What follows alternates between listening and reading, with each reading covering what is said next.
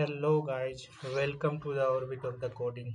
I am Alok Mukhya and today I am going to present format query result as JSON using SQL Server.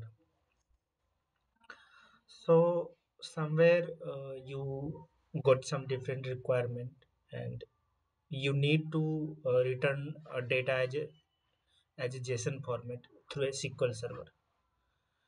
So usually in Web API or backends, we uh, get the data from the data access layer, and after that we serialize or deserialize if we need to format in data in the other format. But if you need to data in a JSON format through SQL Server, then also you can use that particular attributes or tag. I will show you on the SQL Server system how to convert uh, uh, like I need to convert suppose employee table data in the JSON format. Then how to say I will show you on the SQL servers. So I'm go to the SQL server.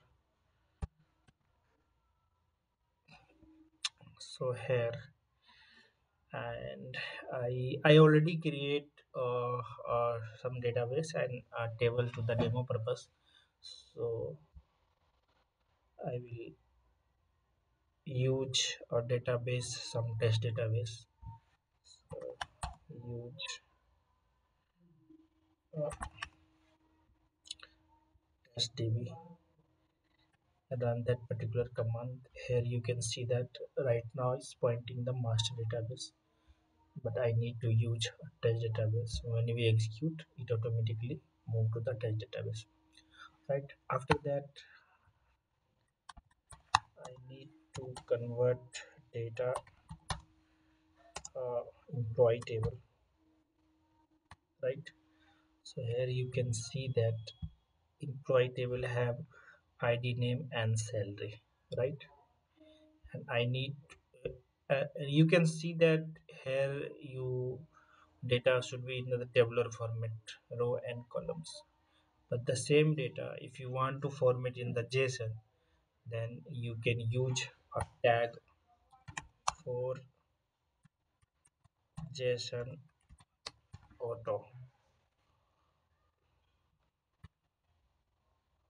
So once you execute this query, you can see that so data should be in XML format. Here you can see all the data in the JSON format, or the you can get their file.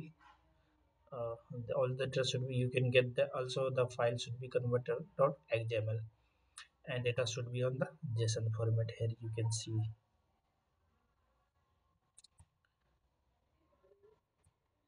So this is a very small topic, but it's also very useful. You save a lot of number of line of code through the in the backends if you're using this tag. So this is very useful while development. So and also one more important point is this. So if you like in that for JSON auto, you like data should be not be written. Suppose your column one column employee name or salary should be null, then it's for JSON auto it ignore the null value. If you want to show the null value in the JSON format data, and then you need to write some different query, or you need to manipulate this query and you get that null value. So thank you for watching this video, and please don't forget to like and subscribe this channel. Thank you. Bye bye.